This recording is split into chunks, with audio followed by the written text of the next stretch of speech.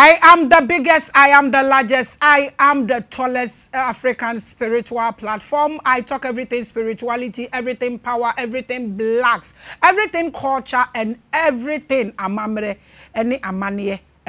any discuss it, platform way, everything black and everything spiritual. Yes, remember can't say you heard mama you to know because minya minister, mutai mutax and yamina to mame. So it is spiritual path and I'm taking here. If you love me, join me. If you don't, please change the channel. Thank you so much. I welcome you, my beautiful followers and my subscribers. You make this platform the largest, the tallest. My name is Maame Grace. You can call me Makida or Shiba. You can also call me Labraska. When you call me Jezebel, I still respond to it. Yes, I am the rushing wind. I am the sea. I spit it out. I welcome you to another great episode. And then I don't know, but my vibration with this guest, is a bit different. I pray, say, maintain tower kind. So like I can feel within my inside, say, BB late is going to happen. I don't know whether it's because I saw love, I saw like, or I saw passion. Because me catcher will say, love, and hate. He's going to discuss love, like, and passion. I always say a lot of people are confused about their feelings.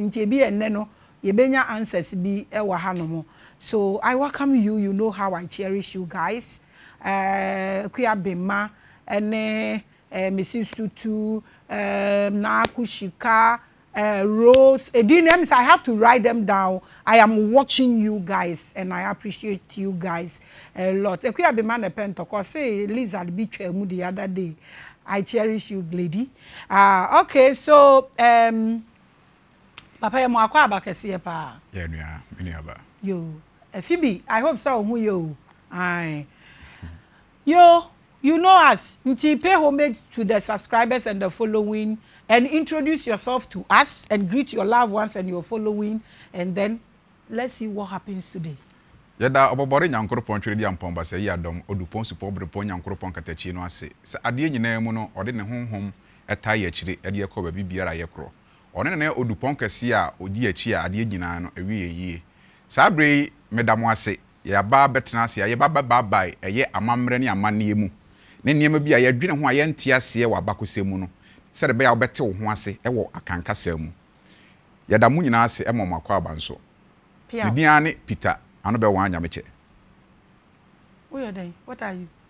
Una hide dan ma brunsam, we brunsam agent, we beyifo, we bosom. We there, we be aka kire there. Amen. Me osofo. Okay. Yeah. At all you there sofo, Christo sofo. Yesu moja. Yeah man. Ujidi. Meji Yesu Christo moja di. Okay, would heaven di? Meji heaven di. Yeah man. Yeah. We are Rastafarian so kan. Me ni nyina ye fa ba bibia because you wura mamre ya mane ene se Kristo somo no ye de cassette ya mamre ene ye meya amamre ye ne ye de wo yen ya tete mu a ye de anyini no ene ye behu Kristo de Bible no ye de Bible na cassette ya ne pa odoma nko de ama yen a ye timu no ene yakofa obi amamre ena eku ye. Tell us our amamre ene amamre a yakofa beka ho ehyew a wofu se no na eku yen. Ne ye di kan no obohu se ene okọ asori bi mu a asori bi kire se ye frɛ ne chiribento a yensa enti wo yare a wonsa na ye se ubewu abran haban ye de ama yensa yemfa nsa ye ho yare asori bi so kire se ma ye momoja yemfa uwu a ye se enya moja de ball no ye se dabi ye nya wosa kire se ye de niam bi abewura asori no mu a ya amamre mu a wodwe ho a ensisi so sorry na so pa ntuntumi nka niam mienu pe na ngina ensenta wo so se de niam give me like 5 mo ebi so ne se obohu se enne no nhyehyeye a katete no ye nim odo se de nka wokọ asori a ye dodo ye ho no enne asori mu ne ye fatan asori mu ankasa ene ye fatan ye de mra bi abehyehyɛ ho no mu a saa mra na makwa am ye no do ye ho mra bi te se sabi mpradua ye twato asori no mu se sabi mpradua san se obi ewu anase obi yare anase obi bitu obi a yenyi sika nkotua se wantua na ye to a yenyi mawo na ye se otan awa behye ho ni otua na yetua ma no enti akoye ohawa beda asafo mu sesi a ukọ ba bibia wo ho nanka odo nankasa no den ye ni miensa ya odo ankasa no ye yi ato atwene na ye de nyema a 7 producer ehun hia te say ehun hia bi te say 7 producer wo se wura nsonsori mu ne asafo ahoro bebre mu a wo behu enema bi a ene yamamre no asofo no gina so de kasatia ye yamamre a ye kase Kristo aba enti ne no 7 producer eni kwan so ogu nsa ebi no ye kasatia eho sa se ensaguo eye bone enso ubisa anu ye den se ye nya no yie ma wo ye se Kristo ni ennom nsa ubisa nso a ye nya anu yie ye onema bebre wo a ubisa bisa asofo sesie ya anu yie bia ni ho nanso ye retwere kronkron no se Kristo mpe Nyankopon mpe na ye gina wo ye interest asofo ye sika ebenya wo members ho nti ye de tu futuro gu oman nani enti wo behwe oman no mu no ene ye kwa niama a topic we have say ma begina so ye me ya ne say youth no bebre nim om left and right kasa na ya wo no mu no mother tongue no ye mfa nkyerɛkyerɛ wo mo ye de obi kasa na ye ba be kasa akyerɛ enti wo behu say puto kasa na obegina ha wo kyerɛ no ne mother tongue na ye wo no wo so ye igbeni a eso nkokosua igbe no no hu say igbe no kasa bra ade pot bra ne gina wo ade wo yankasa na so o kyerɛ ma kyerɛ ne yonkon igbeni a wate ase nanso ye mfa na say akofa brofo na ye de kyerɛkyerɛ ye de dane onte ade nase fa one word na fa kyerɛ ye yie ni ente ase ene ne ebi ne memfa odo this is your topic so leave it okay anti memfa ebi ate say so for be quote be a quotation na obe gina bibi te say quotation te say abi te say memfa quotations which one be ask Matthew 7:7 chicho na obe hu bom na obe bi o bisa na obe nya mo me da papa menu aba me da papa sa quotation we obe gina ho quotation ni nyina so na nkasa no ono de be pa ono ni sika na mo manya de be boa omo a o kasa akiro nyina so ye den na nyina so ne se o se bible se ye misa na o de be ma yen enti se bibi hi ono sofo no wa misa a enya de amemma de be ba enti e wo se ye bisa na members ne de bre yen yen hwehwe niema no fi members ne wo no mo de be ma yen nti abibia na ye ka favor asofo nko a eye asorkofo ne de ye ni chefa bia wa asoro no na so ka me hu ne se asoro na eyekuo se wo sofo odidi a members so odidie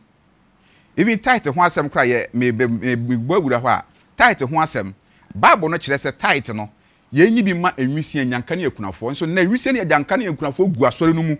enso ye mfi omo oba obi yare na okosofo ho nkyan ase ye mo mpaye ma no sofo ba yare de a ye se mfa no hospital nti ase nim ade na de sa de na ba ani bread greedy ani bread ahye ase komade ye nya sofo no ekom de ye ena ye hwehwani mu kire se ni obi aye bia ye pese ye bi which is se obi atokai se metobi obi da dan papa ma se me so me dam bi obi members doors nti kwan bia me fa so se me members doors no sa atoro kura na metwa na nipa be ba ma asore ya se metwa nti se sie pa wo hwe asore na se de awokeken a wo de wani ato ho nyina wo hwe aye sum nyame wa asore ho I don't know sa se me de bia me bisa me ho ana me re afo me ho e kire se ene ye sum nipa ye sum nyame yansum nyame metima chirechiro mu kakra nkra nchichemu kakra ne se ene ade a nke yese ye de yema nyame no ne yema asofo enye nyame ya wo ba bi a ye yema no ye som asofo no te se ye nyankopon mame one thing ese nke ye yema nyame a ye nyame nyame ye yema asofo no mo se ne me wo papa ye bi na me ya ma me nua a wote nkwanche a woseresrade a memfa ma no wo ne kwa koma asofo because asofo no nanum obeka se nyame nhira me na magia tum se nhia ne be ya adwuma ne ote nkwanche ne de menyi ni so nsa ne nhia na mensa beka enti ye pushi ade bi ye nyame anka efa na se ye yonko nipa no ye yema asofo na be ye nyankopon enti se wo hwa ye sunsumsem asabibima okay ye mbra Ghana ye sunsumsem se Ghana fo eno na ama sebio ye nyamesom ana ye hu ne ese ye na to chima ana so se nim ne yenim meka ne se yenim wode kasa bi abesesa yen kasa bi ama yen tinema bi ase nti ye kwa asore ya nema ye kire yen ho no yen sofo na nkasa wo kira de na nti ase enti no se de ono be kira ma yen na yeso ya som enti se wunu ate ho na se wo pese wo kire ne se nia sofo yi ka no enye no kware a wo no be nya ntokwa nsonsonya be na wo nyamesom ana osomsom emu ene honhomsem mu mo ye ka osom a enne no meka ne se osom ni adwuma osom ni asase we so osom anyame de amaye ana Kristo ba e ode amaye se sia no different from 34 one som me ba mu kakra Nyankopon ka kire Moses say Moses me pese oman no me ne om be kasa enti ye bia ma me asisi oman no mo be hia me oman no nyina pu be hia ensraban no so omko hia Nyankopon ewo Leviticus chapter 19 na apra na ne anyinam ne asase wo so na ba ye ne nti oman no suro ka kire Moses say Moses ye ntimi Nyankopon kasa wo ko na ne Nyankopon ko kasa ne obeka na bra be ka kire ye Moses so yes ama Nyankopon ka kire Moses ye ntomadan na me ne wo nhie mu ho ya komanda ka fa akonwa si so na me meba na me ne wo be kasa na ko ka kire oman no enti abri bia na oman no ko ntomadan na Nyankopon ne Moses hyem na ho ne ye kosoma urade enti ho no oba Numbers 28 na verse 1 come no Nyankopon kire niam ye mfa na mesom ye aduane nyina ma no si kire pa no ne ngo a ye de aforo ne ye de koma Nyankopon ene ye fe osom se osofo bi be dem a metima ato challenge se osofo bi me kire me osom se ye kese osom a obi a wuhu no be den wasom no so no papa tifie na papa tukwan abai dan son papa ote ho a obe aduana manadi obe pra ne dem obe konsu amanadware obe sina taade ene ye fe no osom enti se papa ne ni ho a obe den wasom no ene Nyankopon no ma asase we so se tete no oba Moses abreso ene Nyankopon ye honhom oba John chapter 4 verse 20 na se Maria no bade Kristo ni kasa no ka che ne se ye ne agyanom sore wo bepo we so na mo Jewfo de mo se Jerusalem nko an fa kwa ye sore urade Kristo se oba jimedi na ebre bi ba na duru se anya bepo we so anase Jerusalem na ye be sore urade mo de mo sore de amunim ye de sore de enim oje fi Jewfo mo beba na ebre bi ba na duru se no kware nyame sorefo no be sore agya no wo honhom ena no kware mu nti ade ne ye honhom ena no kware na ne sai na ye agya ni so na Onyankopon ye honhom na wona wo sore no ese se wo sore no honhom mu ena no nti ade ye honhom ade na wo force me se me no physical me point no Nyankopon ye honhom this o honhom mu onye physical na makonsu amanadware ma yaduana manadi ma prane dem asore dan na ye de asiwa ye se asore dan na nyamete no nyamente asore dem Acts chapter 17 verse 24 osi nyame obo so ni asase eponi ne ewo mu no onti asore dan nipa de ne nsa asi nti sa asore dan nyamentim nyamete asore dan ye wu nipadua mu enti over Revelation 21 verse 1 to 3 na wose wote so ano no wo ka kire me se twere se Onyankopon tuma dan wo nipa mu na obetena nipa mu nti nyamente asore dan yo nti nyamente asore dan we your topic but me be so important questions nyamente asore dan be honest with me yeah Bible sir wo ka se we quote Bible be 50 sir perfect ena wo se ye nananom abreso amambra ya to achene ye wo ye nananom abreso na Bible ni ho wasan ya confirm so say Nyankopon oti nipa mu sir into Bible where do we place it? Do you think the Bible is doing us good or is doing us harm?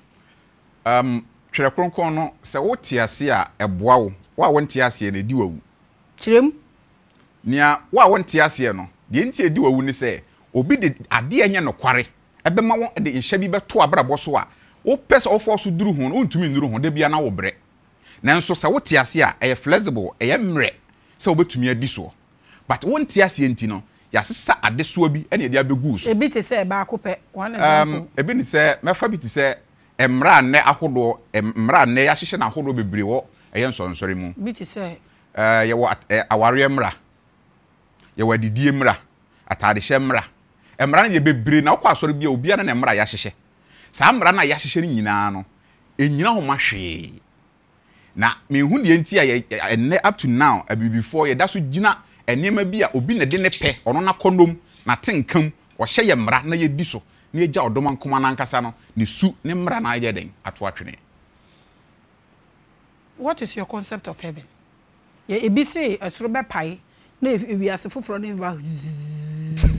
bem na abesuso ebi so say raptor shim ni akosi o grim ni etieti gold so say kekra na na see na go dust. What is your concept of heaven? Meji heaven di se onyankropon a oboye no o se o homebia ma yen nipa nti homebia no obeyi yen afiri honam tebia mu na wafa honhom no akoma yen homebia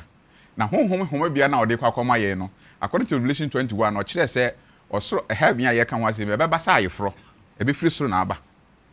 na aba be si Jerusalem ba bia o kire ewo Jerusalem no na yakwa kwota eden akodi so ho no enti me hu ni se heaven efiri soro na beba eye a kura yesiesie I be free riding abasa see so major rapture so di say rapture beba na mo me hu say a tribulation before rapture ye before taye mu ansana yenya eye ohwim no nti wo de no be ko Jerusalem akoto asase di bi hu kan sankrofo no group no asase na nyam na meto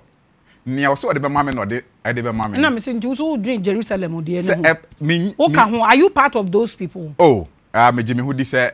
odoma nkoma no frɛ me na serve heaven wo ho ampa me ko bi ba wo gidi say wo ho me gidi say wo ho nyame no wo kasa me tenne but me hu ade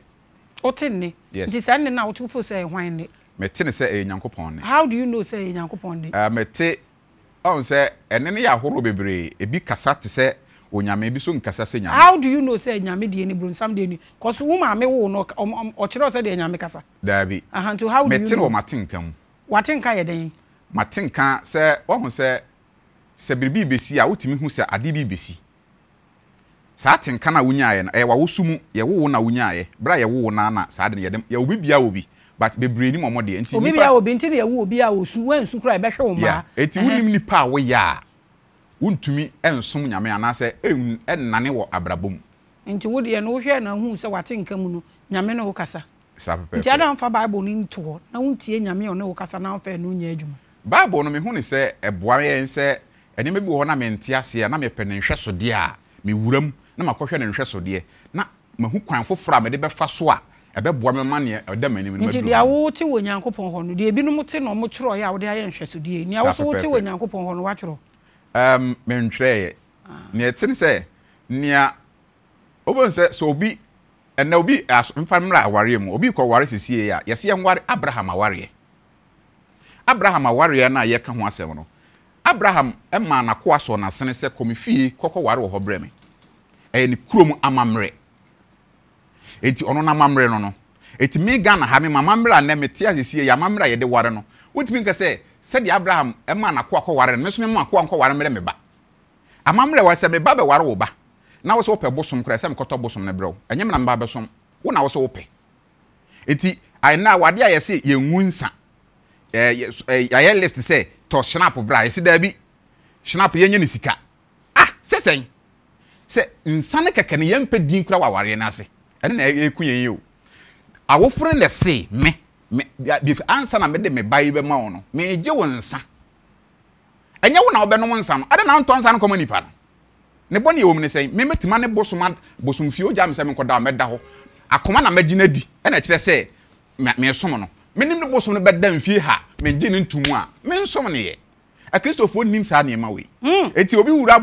abosom fie kura ba sisi onya wura bosom fie sisi ade hu se obi nam bosom afri bosom fie aba sisi a me yare na me hu se me yare no bosom bi wa no adura me kɔ ne nkyia kɔgye me nkosom ne bosom o ma yare sa na me kɔgye nti aduro na ono wo no na me kɔgye bi di asa me ho yare na bosom na me kɔ akosom emfa ahunu ba bi ahotɔ fi ba ubtu bewu ana ma bebre ye wi o kuni ya ba ye de niam bi ahihye ya adwene mu a se menti ase wo aduro bosomfo na wo aduro okay memra ne sei obi a ono akɔgye aduro wo bosomfo ho no de ye aduane a wo ton nti ukɔtɔ aduane ne bi di a wasom sa bosom na ana obi eye aduane wakɔ bosom ho akɔgye aduro na ɔde abegu nkwan num ana ɔde afra stew no na ɔton it is all koto aduane ni bi a wasom sa abosom no do you sure so ye Kristo ni me ye Kristo ni pa omu yi wedi David you are watching demigods. We are the largest African spiritual platform adwene mu bia na emu ebie say wanyan kana adwene wa hanom. Now we are going to discuss love, like and passion, a broad topic. Na me consenting na me bisa no questions in and out. Into what do you have to say about polygamy? I don't know me who say sometimes no e will be an said you know ofa ne niema and I say or hwe ne niema mu me who say 7 producer ade a wogi tumu no e na nya sunsuan so wo so say buroni wo ne dua nku no de nti de nku no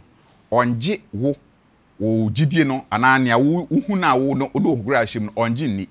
memra gidiem kakra be bai gidiem a eno Kristo ni bia ntie ade efe ne gidie ubisa sofo se de ne gidie a o se ade a wo hunu na wo gidi wo de gidie kire me gidie nti ase anim se ye ka gidie a se na gidie tie me phone ayira ana ye wo phone na ayira na me mafa se wo ba sisi ana se hwan na wafa me phone ahabe ye din nipa wafa me wanfa ma me fa nche no na waka se nipa wafa ne se wanfa ma Maame Grace nku no mimi nim se Maame Grace onku nipa oye nipa nipa wafa ye no wanfa ma nyankopon nku no menim se nyame onkume nipa wafa ye anto nku no din anto na ba ye no ehu ni suro bi di afra wo memu ehu ni suro edi afra e wo memu e ma me gitum se asem na wo ka no e be ye adwuma ma me enti saade na ehu ni suro na edi afra wo memu no ene ye fe ni gidie ntuba James chapter 2 verse 19 na wase wo gidi so onyankopon ye ba ko ye ne yie ahombone nso gidi na wo ho popo wo ahopopo be na wo gidie num abra wo fa obi ade ye ka se nyankopon ku no su hu ni suro be na e ba mu enfa obi aho enti meka se ena Christopher do na ye ni gidie ye jab up to now ye jabosom di san se ye wo yen to abosom ye nyina obi afira abosom fie ye je ene nananom abosom di sen nyankopon fact because me bo wo ya de esi ana me frɛ bosom a wo nim no sisi a boni din sisi a ahopopo kora be si wo so because wo gidi se sa bosom no kum na o ye niam ba heart enti o de be ye wo enti ene Kristo ayese ye nyankopon di Kristo ya boni din kora hwe nsi enso abusia me pesa me gi ni time wo ne topic no ho ba me bisa ba akwa ka we the last one what kind Bible yeah minim se what kind Bible kakra ya de ne yen kate yenim da nti no kakra na kakra ya sa pepepe wo hwe free Genesis to Revelation plus Jesus himself obie ni wo de ne ho tu nyankopon so a owu ize da sa pepepe omo bre pa besi ne Hebrews 11:32 adentia ayen sempi asa asembi sei emudoyie obebisa se ade na nyankropon a ono ade nyina ye ne dia nkae se minya ne pafi ne ho ne mom ase ne minya ne eye bone enti eba na ye de niam bia be hye ya adwen mu se o Kristo ni ne huna mane me ngintum me huna mane a ene nyankopon kro no Kristo kuna magina ne mesesa no esan se ese me ho to me misigo minim se ahoto nti na me ba wo nchen na maba na me ho kire me de megye atum sen na mo ne me behu ne se tete no na eye Roman Empire abreso no wo start se wo de nkyerɛkyerɛ foforo bi ebesi Kristo nkyerɛkyerɛ nan eti wo beyi eye Kristo gidie afiri nipa mu de nipa gidie asi hɔ ti saa abre no wo start kunkum nipa wa wonje won kyerɛkyerɛ no won hyehyɛ ntum wo kumpi na ye nne ya saa tetede no eni hɔ na se nne obia emekume na mete asisi yi obia ni hɔ because your human right kasa me kan me firimakum na me kan tete na me kan se ye ba be kyeme ka me bo Roman din ya nka me nuru gate ya no ye de hankopa gumensa eso nne me kasa me ho kyere me a na dentina se me kasa me suma urade ana se me wuo anye fe ewo nipa ni so according to Ezekiel Osenkafo chapter 7 verse 29 eba no o so obi wo hɔ no mo a owade dodo ana se owa asase su a obewu na yansie ne sie pa no opomba obi a okɔwo a wanya akola no ne ho ofa so sense anipa no na me bewu a me wonye fa na me sum nyankopɔn ne sen me ti me ho ase enye ye ba me de me gidi se mewu pa na se wuo no se manwu pa na se yetimi bisa se bisa ka me bisa nyame questions aden na me be di wachi na ma me wufun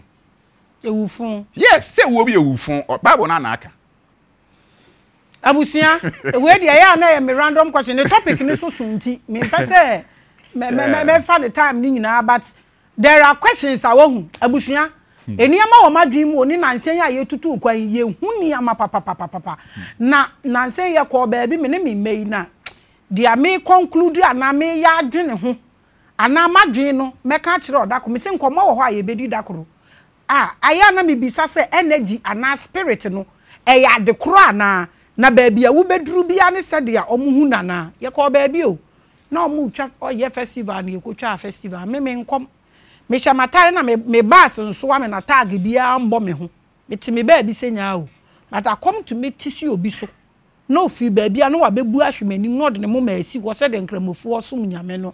e wo manim menye komfo adenti no mbe sa and I feel that usua de na uguru me with spirit ne kosra e vibrations no yeah but enya no ne ye discuss and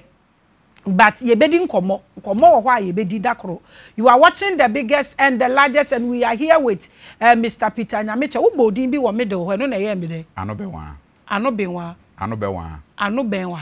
benwa chese hwan na ntie me ho asem enu ye de nkuro ben su kasa no eye dagati kasa wo ye dagati ni yes ma bo ukrom din ye ma o mo fan se eno ano benwa no ekuro ni din me wo baby ofi ye tene se ye wo me wo eye sunwan abisim na sunwan abisim no hwa na ye wo ye ma yetete ye ma enyi ye ti me kuro man kasa makọ otupe bo kuro ni din ye ma o mo fans hamle oh kamile for mo de hie ni o ye ma mo fans na mo nje mo fans wa mo de amabiridi ni o se o Kristo ni o ko so akwa di ayaresa ya mi ko twa camera po menya problem. We are still the biggest and the largest. Mr. Nyamekye, hello. Ye can love ni ye can like ni ye can passion. What's the difference between these three? That's your topic. Me fa na mako ye di kan me fa me pewasem Maame Grace me pewasem o kan me pewasem na wa kan brofo no like okay like me pewasem enye se yeti hai na meka ma follow bebre na me pewasem me kire wase wi abohu se eyampa se me pewasem se wo kasa opemasem ameka se oyotrofo de ntina meka sa ansa na ye benya edin me pewasem se nipa ne kasa na oka no ope se de okasa oka afutusem oka nkuranhyesem oka abakosem ana oka mpasresem sansem na okeka na wope no ene ye ka oh mepe wonsem pa o de se okasa mepe wonsem a se de wokasa no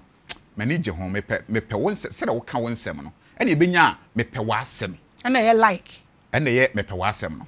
enti ansa na obi beka se opo obi asem no na ensem a oka no ene ogina so se mepe wasem I like you. Yes. Enti unhye obi ada na ene mabunu ni nim saa ne ma we nyina unhye obi ada na kogina okasa wo pena asem a wo ye otorofo de ntira ba obetima kasa wo pena asem bra nipa no kra wo nkasa na no da enso ebe onipa wo so pena asem ye achi afi okohu ne se ne kasa anyepe na afi obe ne tamfo afi nsem na wo so pena afi ompa biem onya ware ne kwatena fi a okase anwan enyo na so wo pena asem beginning ne se wo mpena asem aka se mempe wasem nsem ne se de wo kasa na mempe na kire ne ne wo pe na onka ne sa mawo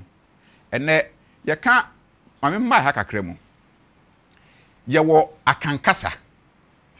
ene oka akankasa pe na asantefo Kumase anasa Ashanti region obi anim se eye oka akankasa na ye se eyomo na eyomo kasa da bi akankasa nya asante nko a akankasa gina oma emfante ebono akuapem achem ena asante nti saa kasafua we no mfantini betena ha okasa wote enti kasa bia efa saa kasa mabobobo yi enum yi omo ne from akamfo nti so because oka akankasa na enye kasa ba ko na oka nti kasa meti amekan ubenya asante wom ubenya akuapem wom ubenya mfante wom ubenya achem wom ubenya kasa na bebre wom me kasa amekan mu eno nche se eya asante kasa na meka enti meka akankasa enti ye ka akamu no ye ka se mepe wasema ye like na eye kasa nipa no oka no se wo pe a na o ka se mepe wonsem ene atwi kasa ntwimfa so ye na mepe wasem ene de benya mepe wasem that is like eno na ye like no okay love yemra love and na passion there be I love like and passion me amemfa manage ho and I dey passion okay yeah passion yeah okay yemra ne sei me ka se manage ho a se me behu yi na metima ka se manage ho a eye fa ba bi eno gina nkurabata mienu se otie na ebia makokrom me ba na ebia mato aduane so me hu se ebia komede mato aduane ba na waje wani age me ba na mahu ebia mpaboa bi na me de abro oh bon se enema na me ye ma wa e ma wani age no ene etimi kese mani age wo ho Eniema na ye me yema wa ema wani gye. Ene kase mani agye ho. Ene yemra ne su ni nipadua ba ko nso ni. Obu ho asabe mpadua san oyo obarima ope nofo. Enti so ko hu oba wo nofo pe. Esan so ope saa de ni nti na ni gye oba no. Passion for breast. Bebre gina saa de no so ko ware. Nso later we wie no na enye passion ye love. Se o ani gye obi hu no na enye odo. Se wani gye obi hu no eno dodo na ye kase ye nkyere odo mu a eye den ma yen. Ye de obi ade na ni gye hu no ena odi akogina ma odo. Esono do ena esono passion manage ho. You nti that is also passion. Yes. Enti se hu obi wo no ha no hu eto ohu to a na se be se wiase na sia ma no. Na ye se ohu ne se na saa de na ope nti ohia saa de wona brabom. But nani be esan be ba na nani sandi foforo echi. Eno nye odo no no. Na odo so ye den yembra kin ni so odo na ngafa. Odo no so sei na tie. Odo na ye supreme e wa ade ni nyina mu. Ne ye ebenya odo no se wo se timi kase wadwe mu do. Onim die mu do pa. Onyansan mu do. Na odo no gina ma se ade a wo ya ma obi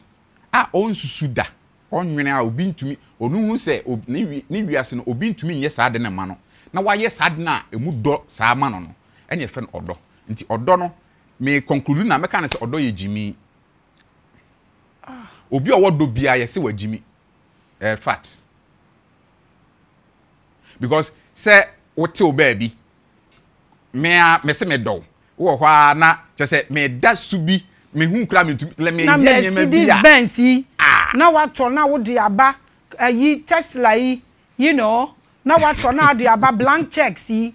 pounds blank checks ni dollar ni na flow me da ne ma bia wa ga se na me de ade na ebro no odwe hu kra wo ntia se ni hu sa wo ye mad nti hu sa magimi nti odo gina wo magimi enti obi a wonjimi bia wontumi nware asem ni nyina no yes se wonjimi ya wontumi nware se wodo so be ware de a fa hye wadwum se wo begimi ene ye se wo bedo sa pepepe wo ba bedo la se woni sa atenka ye de jimi no a enkowuram ene se jimi hu hia pa jimi a efe no do no ehu hia pa agape yes woni bia entina mpanyimfo se anyansafo mienu nware a enye yie tisa ba kwa elu obaako ne obejimi no wo odo no oluwa nti se wanjimi a woni odo. You are watching the biggest and the largest. I said this platform is like a reaction wind. What kind of platform no? And so you keep creating fake accounts to watch. Hey, this platform. Your friend will know weapon. Hey! Odo ye Jimmy, and you ware bebrebe egui. Oh, chese omu nyina ni ate no no. And the mon kan here say for Jimmy and ye de ware ehu e. Say o won say o be ware a ye se owuo mu enkwam na seven predia say won Jimmy ya nka woni obi ba gina ho say owuo ba me mewu ama wo. Ade bia ye nkwa say efiri mu a me mefo so a say meti kura na me de be wo ho na meje ama wa meje. Nti ya so these two parts no e man ni be man Jimmy na his side na ye wo pa. Dodo na no be man side na wo no. Who you sure? Be man side. This modern Ghana. Won say ena this girl me oboa. Nyama ena ko yesa ne say ena no ma no ena first na me man ye chensi aware. But ena ma na chensi aware. Me ka me kire o. Ema titiro na ena ye chensi aware. Obanya wura ne tetesim ekope ohun se waka achi. Hey! Wiase kwa wiya ma no. Nti once a means kwan bi ese so fa so no so nya na wo kafo no. Se so fa so. Nti ya ata na ma 3D na sese marriage se wo ho sisi na ma 3D no mo apply pa. Manage wo ho. Passion no. Eno nko an. Hey, like no. Dabi me pe wasem ye like. Manage wo ho no. Passion nko an obi ade ware enye odo. Jimmy ni ho. Oh, Jimmy ni ho a. Obi ani ate. Consciousness. Obi ani ate. Enti aware ye ware ne ochana na agu. Eso maame no nananam atena se bia 60 years 70 years omo da so te ho. Ti sa atam na ho amu na Jimmy ma na. Okay, nipa mienu yi emba ne mbe ma de yin na Jimmy e beboa e be mengu. Mo dodo na no e wo se nka ma na Jimmy. Really? Yes, obad. Are you kidding me? Yeah, obad say wo Jimmy. Really? Yes. Are you okay? Sa pepepe wo no nya ti a se wo jimi ne se oh yes so oba wo na wo jimi ma bema na sebe bema no wo ho kwanya se okwa abonten enti wo mu se empempi no baabo no mu nyina no emema no omu ware dodo eba ntimi ware mienu da enti wo se wan jimi ama bema na odo wani je ba komo obi oba ne bema so omu wo a so oba ne bema wo a eye oba ne akwala ne features na ofa free hi ododo na ofa free ma ho ofa free ma ho yes nti oba ne jimi na wo mba omo jimi a wani beje ho de oh jimi na me kan se jimi a yede do ne de mani beje ho ba jimi a odo ni me de mani nje ho chirem yo jimi bebre ho odo nim oh yes yo jimi bebre ho a odo bia ni jimi raw chire ye jimi raw ni jimi odo wom sabe jimi a odo wom ne yete ne se ene wo do a ye de adwene ene edo ye mfa commando wo de akomado a be ma na oba ne gya wa benya broken heart wan hwa obenum aduru awu eso de wa adwen ene do nipa no enye wa kwa je jimi ni kura mo meja yes e was say uchi are you confused menya confused kra and I say man in jimi yes really I was say man jimi ma me ma because wo yo oba na wan jimi ama me fa ne say me yere no na sabe wan jimi ama me na ne me pese wo ye no wo nye ma me a mekwa kopeni a obeye ne me pa ama me oba onu na ohodi wo ankasa wo progress yes onu na ohodi wo nkwa sir wo ye yo wo upkeep bibia including your children wo sikasam wo nim sa wo yere ye weak a wo bre pa but oba ni njimi so what do you want the enti ese ojimi ne se me no ma no mo no ne ye de be ma mu bia no mo dana na de foforo de maye aha enti no mo mnese na niti da bi woni ti e be ha adwen are you selfish woni ti ame ma ni nje asem na wo di onu njimi na wo de wani nje se ujimi na ma me mani je oba jimi ma be mani je be ma bia pa oba wa jimi enokware tu oba na ni ati bia be ma mpe no so be ma ba kokofo oba na ochina me pe week me pe mpaboa me pe ne jaw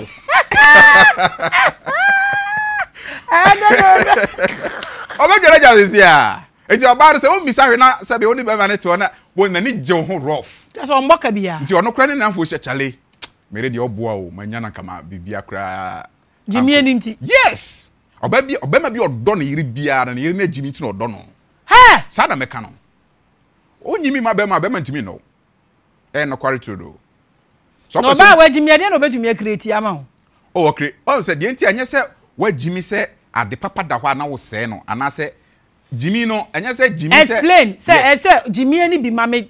for evidences are say who sa odo jimi ani wo de ye for odo nka ho na jimi ani ya too much and I am not comfortable for you to say women hey ma munya adwuma na munya sika o really mami 5 evidences are ye jimi odo na e ma aware ye yi mo mpanyin wo kasabebo bia ye ka ne se panyin due mate mente nti so yo oba na wo kwa aware a nya wo bete no se osi waso wadanfo abeka cho se okunu mahu se oni bema oba foforo hyehye ho 7 producer se wan jimi se obesi waso na se obedi akire a ede wa ware gu ebebrew because obeba fie no afi na wo so obeba aboso ebedu ba bi kura na me ne wonna e na wo ne obi akoda e na wo mpra ne wei e na ede aware gu no beba okunu ne ndo e so wo tena se na obi sa ho se e ba ne sen na me kunu kofo oba foforo ede na me ya enye ne fe niema bi wo ho a wo ya be ma ne mpe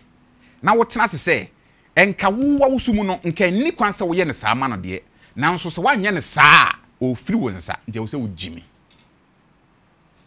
so immediate sacrificial lamb yes wanye ne saa okọ mami eniama num a oba ma bia epe eniama num suban num ana eniama num a oba ma bia pe obema bia ni ho asabe ompese obeba fie na obeto se ne yera siesie no ho na waye adwane asi pono so na sabe oduru ya waje ne bag akowura dem na wasa nsuo se omiwura kodware na ote ho ne te ote ne ho na obo ne nkomo na odidie bema bia no ochiri saade yi abusia mun keep point no eno de agimie no kro hwehwe akiri kwan okay to aso ba ko no go sabe prayer so obi unjimi ya ade na obi ba afiri adwuma ba na akwaje ne bag wasa nsuo waye aduane bi nyina wo san betena ho na nka wonko chinchin ko nenam na wote ne ho bo no nkomo na odidie fa na se meto na me didi na obi gina me nche na obo me nnwoma na aduane me onni bio obo me ye nka se nipa na wagimi ana ye nka se wagimi one yes bema bia so ni ho asabe mpraduasa oni oba te na sabe oba no enya sika a onfa nsi no na ode kire ni kunu a bema no beka se mempew wakuna wiawie no se wo sika wo de kire wo kunu se ene me kodwa ebia menya sei eno so na ejimi yo okay 2 me fa me sika na nkire wo se wo hu sika no enti so no so be ma wo sika wo hu se bia wo sika na wo ni sika wan she udwa no ko ye wadwuma ba fa nkire no wo de to aso 2 no aha 2 no ana bema bia so ni ho asabe mpraduasa oye obarima na sabe oye adebone ono anim se oye adebone na wabegina badwam to ayampia ni opene se wahu kura na kanwa no tum ye din se wo hu yi mo no ane guilty conscious ne mbro no bra betena se na de hwe no na wo kasa na wo tofa ba bi a niema na waye no akutia yes akutia na ho wo tofa ho kakra ono no na adwen ankasa bebu no fo na momu no se okay wo se yenka ne ope me ya kɔ ne ompe no nti yenka ne ope no ti bema bia so pese se waye bone a ne yere mfo na bone so fa yes you 3 waye bone kura na oba no mfo so se nia ye die enya hwe me dia chew next time enya bi na ne ti ada yo koso yes bema bia so pese sabe mpraduasa so one na yere ete ho no mo a enkasa bi mpraduasa bibi sifia ono ne side a ohwehwe se nkoba na emfa ho ka fa na se mba be ware na wo no wafa eye ofie nkonwa canopy ne sa na asofo no bi no mo ya hyehye ne ade na wafa sa aka we nyina mani njesen mani beje because ma hu se wagimi amame because adwuma na ye madwuma ade ye me madwuma a wo ba obegye afo so se wo ya amame bia no manage aka one oh don't worry okay I am fan say so obema bia so pese 7 mpraduasa oba wo ne tie anase oye ne ho kafo se oye biribia emra ne din mu se de oba so pese emra ne din mu no enti na ya mo pese abre ni don nyina no ye nya adwen baako ye nka ye benya kwa ye mi account baako ye nya bibia baako se de ma mo pe na sa na me ma so pe se de be ya 7 mpraduasa bibisi a obehu se ade we ekọ ama me mma be ma bia prema ne mma. These are normal and basic things how for so be ma bia pe so be ma bi nya ne awo kan nyina na ontumi nka ne 9 ontenefie na ne ninje se de awo kan se agimie enum nyina achi na ne ninje na nda ho nam ho chena sa be ma de no hia biu ye woni pa bi wo ho no a ye wo atenka na ono ne de no wo no eboro ne so nti abre bia no ne meka ne se memra ne siensa de ne bema bia hia so wo ne oba beda but enye se bema bia pese one oba oware oba bia menka ne sei bema bia pese one oba bed ebedi nhia mu but bema bia so mpese obe ware oba bia enti se wo ye oba na se be ogo homa bema bia ono beda enti ubenya bodanfo oba bema na dwemu da ho ne nada but unya barima wabodam oba na dwemu da ho ne bedada de entia bema bia no yatenka na se jata bia wo ye mu no se esore a na wanhwe yi kura na aboa kura na ne beda na adwene na ye fa firi mu ade a ye hwe no ye fa ne ye de adwen nante ne ma bia ye hu ne ye kaakai nti bon se ebu a na ohwe nsa pono ne sa ne manema na odna adwen hwehwe a na ontimi ntena na eso okotwetwe ne ho na de bone bre no sa nipa otisa no meka ne se na setena ye den se obeku hu owiase nyina ma no kora enkosi aga ne owasi ne bu so obeye no obeye na bone so obi eye na adwen so obeye sa de na menu aba so wo sa tebia ne mu a enfo so se obema na jai bompa ese nyame ma na mpem wampem a oma na bibi so tumi ma ne pem kofa oba bi no gu nani ma ase brutal no abeton amwe na fei wote wono odwendwen na de nkora na me yere wa we ni bi eba ne sen nkora me kora me gya me ho koye sa de we afi ono ade nsensem be hyehye ne ho abisebisa ne ho nsem na ono ankasa Wajai say onye say wajai kra o. Wajai for some time. Wako break. Ewuma no asan start. Obesan kopem ni mu oden. No hu say no. Ma hwa mewu. Nti e say wajai. To pimpima na ebe ma na jai forever. Anya say ade onyai. Mami bi say a very difficult question. Yeah. Say ade we obema bi obema bi am bi say ne da. Anya say obema bi obema asin. Like those who so mo adwini mu ayi kakra ma bi say omda. Sa pepepe. Emma mi bi say osofo bi say Musima omo ware ba ko na yi nti wo mpena wo twen ye nyina ansa na abe ware oyire o se no no de ye rehearsals. Eniwa ho. Asemo. Enti eye obitimi ware na yere 35 years 20 30 15. Ono na yere ne to bibia mpena no twetwetwe oba na mfie no. Ma wakofa ge ba ku bi enu de chese we ojai 30 years aware no akochese mfa ne ho. Emma na de any difference wom. E de na e de sa na ma ne ba. Difference wom ana in the first place. Difference wom mechanism. Difference wom. Difference wom. Wow, can you open it up kakra for me? A bit. Hey, what do me question o? Because we need to know. Yeah. Difference wom, seven producer we oba na wo hwe me na wo tie me a. Na be kan say e so sisi wo. Se woni be ma edi nhyiamu aduru ba bia se wo ye wo ho aduru. Seven producer monimu a. E wo se wo ye wo ho aduru kakra. Eni kwan se wo gya wo ho saa. Se wo gya wo ho saa, obehu ni se ase you can swim in it. Yes. Eni je nimu biem. Asa. Enti se okọ obi fufuro ho na okohu se oh difference bi wo ho. Yes. Ono ne sin tutu yi. Aha. E chekere ne pe.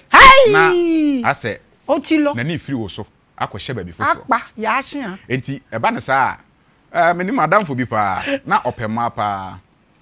na oba oware no no ofa ma dife bebre ba fie na ohwe bia wo say yes aso obofo oba kase bi kura fima mo ayi ensu ase na later ne yokọ ware na nkasa tis ka ware no hey ohwe na nhwe sabe mpredu asamani mu anyam se megu nyame abode ani mu ase but ne ho nye fe saa na meka no obi ye bio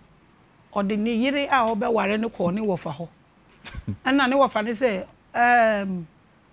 you know okay o ma marry yenge no say onu no tena ho no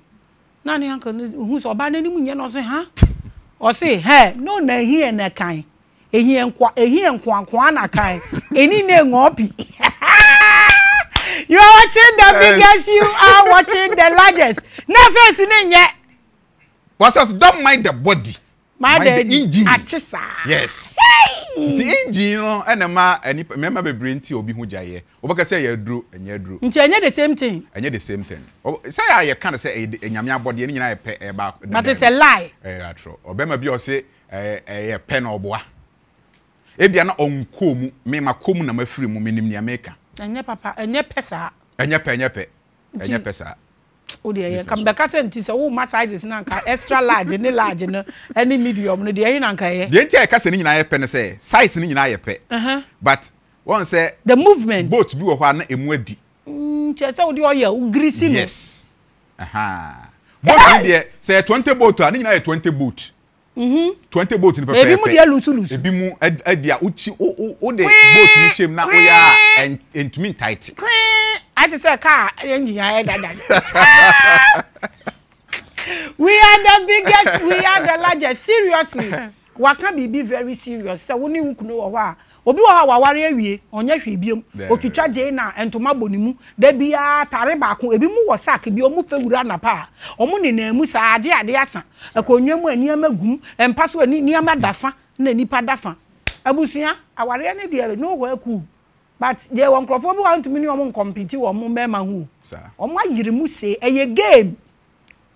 omu ayire mu se pampe yanko mema no ede be na ese mema timi ye mama waka de ma nye omu njimi yate ase mema sa jimi we wan jimi a oba ntimi no sa so person o chi oba kuma pa tena wo ho a sa jimi am be kan so jimi ene ye fe no do no se be mpraduasa mani mu a oba bia wo ade a ope enya abre nyina na obepia bonte se wo to ade abre o yire ana wo to ade abre oba owo ne ope nya wo hu ne say ye wo fe na wo tabre no ompe eti sometimes manisika say meyere je na to dia wo pe yeah the money flow blank checks na se pass be ma wo te ho na wo sika sabe wa bie sika so a che oba na say sika we die aha sika yi die nya wo pe na ya na wo yi bia to bia ni wiase a wo mpe inshallah but be ma so say eduba bia wo ye saa uni kura little kakra bia wo no utumi ebo moden a ye savings ke toa bi say 100 cedis kura aka say oh sika bi me sika bi a sha so ohia bibia aya aye den wa we so wo ye say kire oba no be de no no wo ba ko no mam 5 we dey waka ni ye meto chocolate am so scanner ya mbie so doche ti se we on sa pop a e be den se oba bedo oba se obi be ma se obi onsem oba kakra se de be ya se be producer oni bi kura na odo be hoahoa no ho kwan mi so fa na se oba nya yie e wo enkroma woko bi a ne nua na ne wo fa ase bi na obi awu na okọ na wo de wa no se me do na se be producer ye twa ntoma na wontumi mwa na ntoma twam so oh me ni bi de na so ntoma de kwenku ade ma me ntwa ma ne boy yesen na wa ma ne sika na kotwa oba bia na wompesa ade yo be ma se ogimi wo sa kwan so we dey say less it's normal I was say utumi provide say e ba ni say ayen kwa yie no crofon be na freedom fa bi kan wo de no ye too we appreciate mo obema bia no ho at odo bi wo ha na ye wo ye mu say ye pese ye da na di bema bia wo bi nanso ye da sa odo na di a na ma fire for granted anything na ye nye wo kan de ma pese say wo san wo ye selfish me nye selfish me ka be si nye me say wo say me kan ya I say me ma na ye ye man ba no so don't complain here you don't have that right and if sini bema wa ho a na sometimes no ye be nya anke be ye dwena momadi ye be si mu ntade ye be to ye mpa ye wo niam nketenkiti be ofie anka ye nya ye be ye eso ye ba akom yenu mamu a na mo pese abre bia nya ye be and the one sempa no one pra dan mu tuti ha mama kwa aba hey eti watade ye ya ye ntika de gunso mposa da ba ko bia anka enye yie nti u box e udware na usi anka enye enka ye be ye o na so ye nya na ba ko pa na mo de adane ye eso ade mba ni advantage ye wo sa de na pa se bema to manage ade we de bema bia pese bema bia so se otumi ye bi at least wonye kura no yimienu miensa bi wom na ye se ewumu a wa wontade na oba bia pese se bempere asa bema wo begimi kakra se motifi a masansu agu pan mu na munyina oba na isi na wo se bema ni bi ni mposapo ne nsa na ye sei che onim ye omo tin kran ne de kan oyo bema wo se wo jimi wo sa kwan so saa obi beto a obi a onim no beto wo obeka se akwa wo jimi pa o ko to na se ro posa na yere pant an e wa wo dia wa na dru anwumra woro enti wo posa kura e wa wo dia be nie akwa bi no koto pant wo market na okọ market na oyi pant no na oye ne hu sei na maame na oton pant so abrant na abasma ezo se be som na eyi asom na you know that na jo so no ero we are the biggest, we are the largest African spiritual platform. I am the goddess. I can't two cats be red. Oh, my mouse of a pepper. Yes, I have a pepper. Berma Biano, you would Jimmy Boha, you said, Utomuntin time. Said Jimmy, the so we are then Utomuntin time. Now, Abribian, who make sure say obey. Berma Bia say, Upia, at least. You want your man getting Kitibu or a ye quaint cranny at the top. Utimi tore be cha oba no se bia upie na wo ba fa bibi kakrabra se toffee popcorn ne boy esen toffee esen biscuit esen se chocolate kra na boy ne won kitinkiti bi obetima to ahye obotom uduru a wayi ama oba no rituals na ni je be ma bia sa jimi we nkwade so otom ntentan otom ntentan pa enya abre bia na obekọ na wo nko na wiase ho kyerew Utumi kura to ausa kokko ni bo fruit. Yes. How dey show pocket? Dey bia ade o sesem. E na auto biscuit a, o chan auto toffee, auto popcorn. I was a man san wato bi. Yes. Na oba pese opekwanso de enti na panifo bu bebi se kwanso sem de enti e na etontaso tonso aniwa na abo anka wa befa. Enti oba bia pekwanso akwanso ade. Nti opia anye se utu kwan ko na beto bibia. Na oba zon sa. Ofi adwuma to bibi wo kwan keke na fama. I have to Hennikins. Why? We are the biggest, we are the largest. Obi bisa say ntimi pe Hennekins and no to fa ho. We are the biggest, we are the largest. Aka last one no na fe mama odo last words ni Nyama say yetumi hwe ni yie e wo do ne mepe wasem ene manage on what they are bomb now they are foot to Nyama yen chance yakwa aware mu because a lot of people are confused about this thing like you said. And nothing aware ni bebre egu now they wafutu aso. But last one is important to me. Yeah man. Yeah da man ko wana say. Last one no me kan say obarima bia no ye wo ahyensode bia wo se wo ye ma oba no. Ene dance no obarima bia mu. Obi wo ho a ye kisses. Ofia bonten bai na obekisi no. Obi wo so bebo ne to. Obi wo ho a like ordinance be hye ne motuam. Obi a wo ne a wo ye. Enti ye wo se wo signature ahyensode bi ma oba no. Woni ho a wo de kai wo. Wey e dangerous I tell you. E powerful. Hey, udi di kra na enam ni bi ka na we jacket we bi uni ni di de bi a enam keto bi. One day what's out there no. That one thing that if you don't get her. Yeah. Hey, akwa we nigga o. Say. This that way nim dey we na ne source here dey. Experience. And you also creative bibi. Experience yes, source here dey. Also creative bibi. Well, source here dey. Hey, oh, master, I'm conversation you. I just love this episode. I told you, for better and we will have vibrations. No, so I'm always on point. Ain't he? Me say, oh, so see, the occasion me refi. Me be so something there, be ya. Oh, so experience and I was the fat boy pam. Never can say onipa bia or hwe me and I say utie me. Me can say, oh, ho no ma sometimes ye bribi sonko e wo wiase say obia ye bibi de but also for so ye bribi obi nye bi e kire wo nkafo eno na ma bribi na oban ne kai wo na se wontumi nye bribi enkai enye sonko ma wo yira o ja wo kra won kai obiem ayira oni bibi bi obegina so e de kai wo yes nti wo de for so ase kaka wotim se den kra na metumi aye na aye ahyenso de ama me yire ana me wo kafo wo ya oban be kai wo ne nkwa na nyina Sabri bia no uni hokura uwumpo a ho na se sade no hu bi pe na wakai wo. You are watching the biggest and the largest and that episode there mon share na mo twa mo manya 1 million k because here seriously people feel say sika na ye de ware ana ahofa na ye de ware. These are the I mean the vital way. What there ebusuan fa nimbra life na mo bisa the questions no yi ya no a the comment section mensu ho last words. Well, but source of all this knowledge here. What for me refi? What's your source? Is it experience? Just let us know. Yeah, what's your source? Experience. Yeah, and me fa ne me die free awofo baby I have to say me free. Enti me obi amesua de all the time. I brain don nyina no. Me hu obi se na ware ye fa, me pese me hu de ma na ye fe. Na me wuram. Na me fa niema mienu miensa be free into source your experience. Yes, simple and you will be pa but your last words afutu na makam for love like any passion no fa bom na fa advice especially the young ones now omo bana omo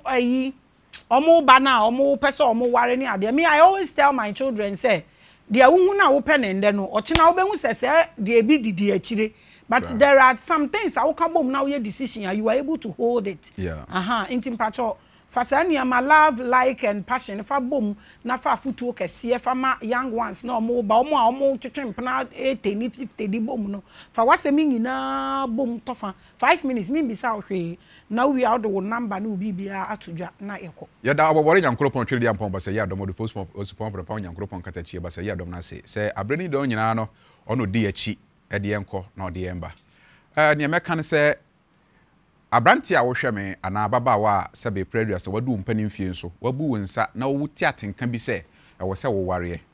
enye se wiase no tu amerika agyaw nyabrema wo ho hunu ni awope na hunu ni awokwa akofa se saade na awokwa akofa no eno na wo nkwa na nyina eba be di uso na gitum se saade ne ba be di uso na ebe gye wo fa ahodie afiri wonsam tiemie ade na ba mu a wo se ye fe no do no se wanya bidie a dwene ho se wo obi ba beji safa ahodie na wo no wo a wotimi ye wo niema no obeji afiri wo nsam no no akire wo se mepewei ye ma me kwa ha na watie no pepepe se wunya krado anase wonsi wadwene pi se wobatu sa na mo na enye wadwene se okowura odomu se wo so po obi asem a ne kasa na wo kana mienu miensa bi a wote ya wo se wo pe na asem a wugina so epe na asem no odofo twiben no ebia no wo kasa foforo wa akira enye kura se wo ben na behu se sa kasa no enye se wo pe ne saa na wagye atum wo mpe ne saa gya akire die esan se oba be ka asem bi a wo mpe na de bia obu afu ade a wo se wo dɔ eba ne se na obufuo ade bi wɔ no ho na wohu ye na woni gye ne ho ebia hu so be ma no wo 6 parts nanso obayi ne ho na nka wɔ no ho mesrɛ bebre pomodian se unyina 6 part ne nko a ye ade ma woni gye no enkonko ware no na okoyi ne ho na ne ho bɔn a wadwene agya no ansa na obesi aginaye ama wo ho se woni obi etu anamo ye aware anamo no nyameka ne se tenase din na hunu nia wo kra na wo honhom na wadwene agitum se pepe ebi wa wadwen kwa na agitum ebi a wani ena faaye ena wo honhom asom se wo we de ye nanso wo bekom no na wo kra mpe ade a ye kiri no ye mfa ye senche aduane so ya meto no ye maame muka so no aya na ye kiri eti bisa ho se ade na mawura mi mete bia makom ne sen na de ankora de ye fe no odo no enti odo ne se me so me de me ho ma be ma no ne me ada ene mabunu nyina sa de ye fa no se me ka se I love you a ada se me do wa na je se me pe wo ne wa ye den ada ene na ye odo ma ye enso enye ne odo no odo ne se wasi aginaye se me begimia ma obi ba obi di hye a se be ne maame awo na bosome nkron no me be fa na hwe no obi ba a ono so ne maame anye na bosome nkron no me begina mu na se be ni opa bia ma ya ma no se oni se agina so yi mu asembisa de a ha ho se okwa kodo emfa tenka enwura se ye odo atenka nye odo enye ne yehire nyina na yesika enti mpempi no wo ya ade adwene ho mienu miensa se ade a me yei ebewie me sen na de mbekwa koduru sen se wonya no yi a entu ho anamon ha wo yi ba ko firi mu anya ha biem enti se wotu ba ko sisie ya ka hu se wo yi bi afirim e bia na papa bi e de akire ba nanso wani anna ho nti na wakofa de emwa wo menua ba ma si agina papa emma ho si agina papa nkasa eden emma ho na wanhwe ne yi a obi di asokwa ebeda na wakyenkyena emema pi yesi ba beye lie e betwa mo atoro eti enya ne meka kire onyina na ye nokware enya ne ehu wo me hu nyina na ye nokware e bebre mo kwa bebre nti ne awu no se dia wafa no wake up no nyesa na tie ye pe wanya wo ne wadanti e ne ye ne saa disi wa mo ani anna ho a wo beto fidi a sabe mpredu asa akyekyere wo nsa ne wo nan a wontumi nsane se so wo nan dia wo nsa be sane na so wo nsa a wo de dia na be sane beje ne gina hweye na ma obi anada o watenka kakra wo pedi akwa hye obi aya asenti odofo wapo maame wapo abusua wanya odofoforo ama wo ho se wo wiase nyina no ba bia wo wadwene si no e ho nko na wokọ odofo kai se nia oba na wo waye wagye se wo de ne kọ no adwen foforo wo otirimu se we de me nwa no na me ne etwetwetwa me ho na me duru ba bia ebunu mu a mati agina foforo no emwa wo se betumi a me de afutu na metufo na mentu hyebre se oba no waware no na se adredru se uhu ne se eni kwan se ono nya wo class wo soro sen no wanya sika sen wanya abodin wo gye home na wo wiase nti wo nkoa ne de obi a sebe mpraduasa ma pewo a mesro bebre enjai obi bansi ho so oba ware bi na aka no ho a ware bi ka no ho na ano edi enkyene di mako no eno ana ekum ni obeka to osu bia na ebedi wa brabo so nimu antimu a etete wo ntoma wo ma ebedi wo ma so wa no ye no ne yamu makura mpo no ebedi wo nso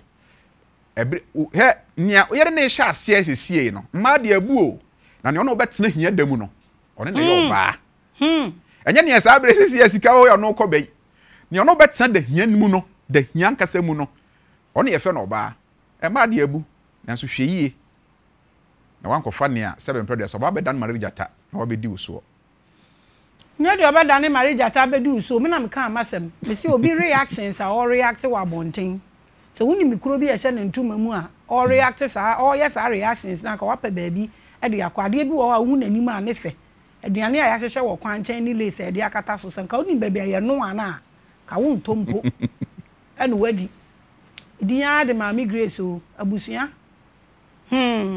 mama yenye na enye yi o na ugya ya abekwa akofa the same thing obi a wagya na yiri bia ka titiri nkwala wo mu no se mo betumi asolve a mo ntwen solve wate enye easy